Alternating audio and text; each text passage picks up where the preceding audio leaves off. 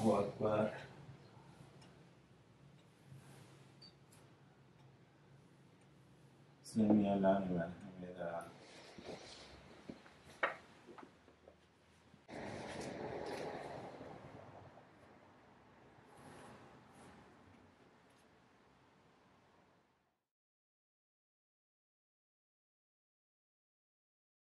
It's a lot later now and I have makeup on. I was so excited to put on makeup because I just wanted to see what my skin would look like. But if I'm being honest, I'm not supposed to wear makeup until at least 3 days later. She said if I really had to, then 48 hours was fine. And I had to like put makeup on like for work and to get things done. So I was like, you know what? I'm gonna go ahead and just put it on. And I want to see what my skin looks like. My skin is definitely like peeling all right here. So there's a lot of texture still and it's definitely not healed. But I don't know, I feel so happy with my makeup on. So now I'm about to get ready for Tarawee and I want to show you guys the abayas that I bought. I took out all the abayas that I brought back from Medina and hung them up. I wish I did more shopping there, but honestly I really was trying to like focus and not go shopping. So I only went like twice, once or twice, and my mom and sisters like chose a couple of them. So this is the first one. I've already worn it, but I thought it was pretty because I liked the color.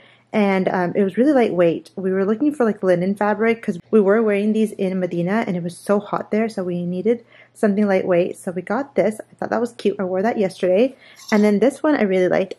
This is like a, I don't know, some like crinkled fabric, and it's just kind of like a kimono style, like it's open front. This is really pretty if you have like a layering piece underneath, like an underslip. But yeah, I might wear this one today. And then I have a plain beige one with like these little sleeves.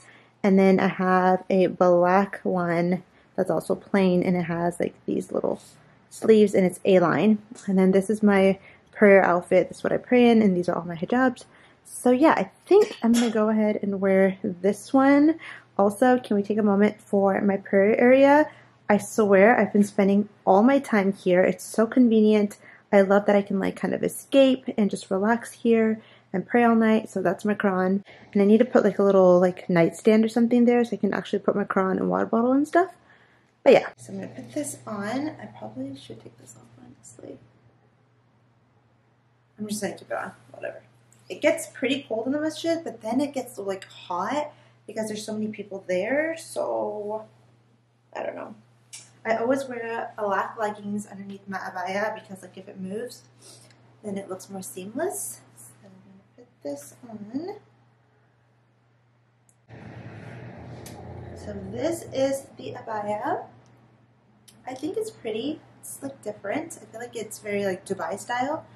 And then for my hijab, I have this one on from Demore. It's a really pretty stone color. It's in the shade Dania. So yeah, this is my Tarawee fit. And now I'm going to actually go grab coffee with my brother before we head to Tarawee. He said he's going to come with me. We'll see if he changed his mind. Here's the new spot in a town. It is literally, oh my god, look at the line. It's literally poppin'. Everyone and their mom is here. I'm just going to zoom in. Look how many people are in line. Oh my god, I luckily ordered on the phone, but I don't know how quick they're gonna be. I got the goods. It was so busy in there. This is my third time going, and every time I go, I bump into somebody. So the first 2 times I went looking like a bum, and then today I was like, there's no way I can walk in there looking like all ratchet again, because there are so many people going, because it's like the new spot in each town. But yeah, I got the Kamaria latte, which is basically like a Yemeni latte. So it's 2 shots of espresso with honey, cardamom, and like some spices. And it's honestly, it's like the best coffee ever. So we're going to do a little taste test. It is so good. I've been getting the little honeycomb dessert that they have as well. With this, today's like the first day I didn't get it. I got it yesterday and the day before.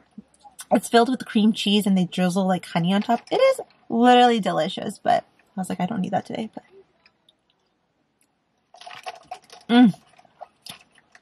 the spices, the honey, it's so good. They also have alternative milk options, which I love. So they have almond milk, oat milk, soy milk, and coconut milk. Actually, they have it all. Anyways, I'm here at Tarawee.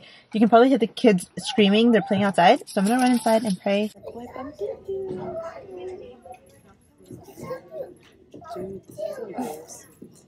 Everybody's watching us. It's like the last 8. We just got done with Tarawee. Why'd you show up so late?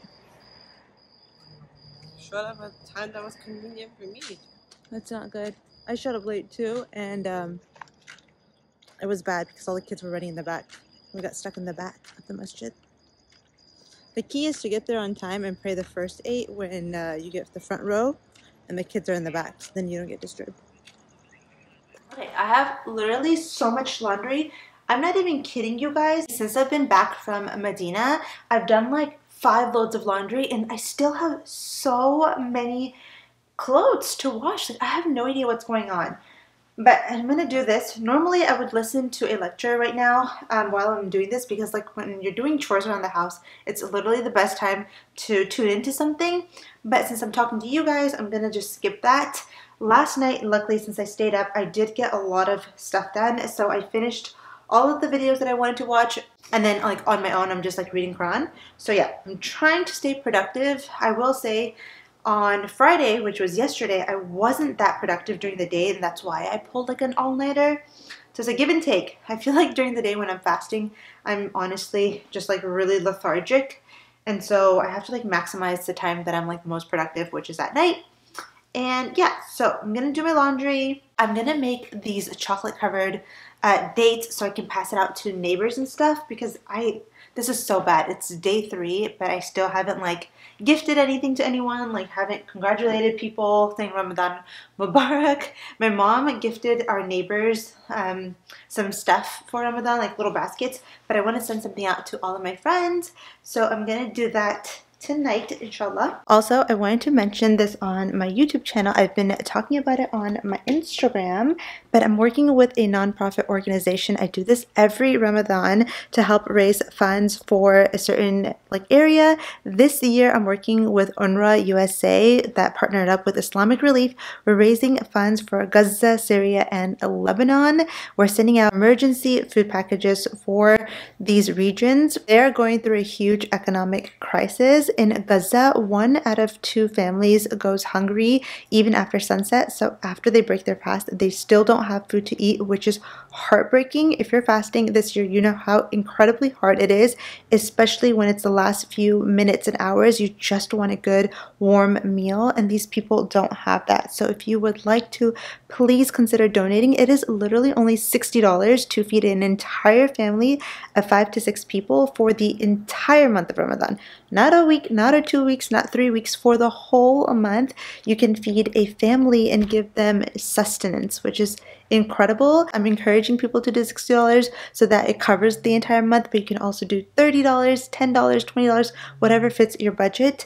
And inshallah, we can make a big impact in these people's lives. So yeah, I'm gonna try to go downstairs now and make these dates. I'm honestly like dreading it because I'm tired and I don't have energy.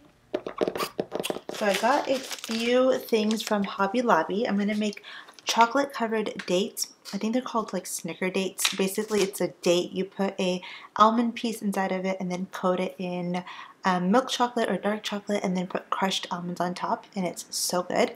So I went to Hobby Lobby. Well, my little sister went. I sent her. I got these boxes to put the dates in, and I thought that would be cute. And then we got these little golden muffin things to place the date in there. Got the chocolate. So I have a bowl, and I'm gonna pour some chocolate chips in here and then melt it. So I'm gonna do this one. This is extra semi-sweet. There's a chocolate all melted up. It looks so good. Okay, so now I'm going to take one little date, and I'm gonna remove the pit. Don't worry, my hands are clean. I'm gonna remove the pit from inside, and then I'm going to replace it with some sort of nut. I'm actually going to do a walnut instead of an almond. I have my almond. I'm going to put the walnut inside, and it looks like that. And then I'm going to dip it in here.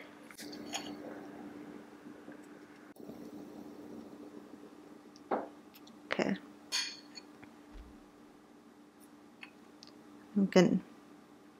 I coated the date. It actually looks really good. And then I'm going to put it on the parchment paper and let it dry. I'm also going to take a few bits of, I'm also going to garnish it with a few walnuts on top. Oh my god, it's so cute.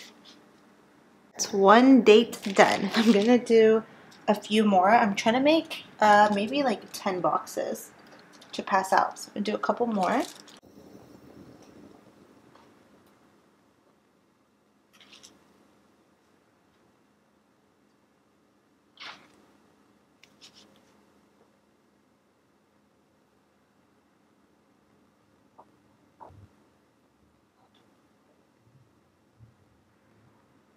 Guys, the dates look so cute. I'm so happy with them, but I think I'm going to pause here because I have to pop them in the freezer, I think for a couple hours. So once they harden, then I can assemble it in the box. I'm going to have Sana try them tomorrow, and if they're good, then I'm going to do pistachio, rose, and I'm going to do almond as well. So I'm going to end the vlog here. I hope you guys enjoyed this vlog. I have to wake up in about 4 hours for Suhoor.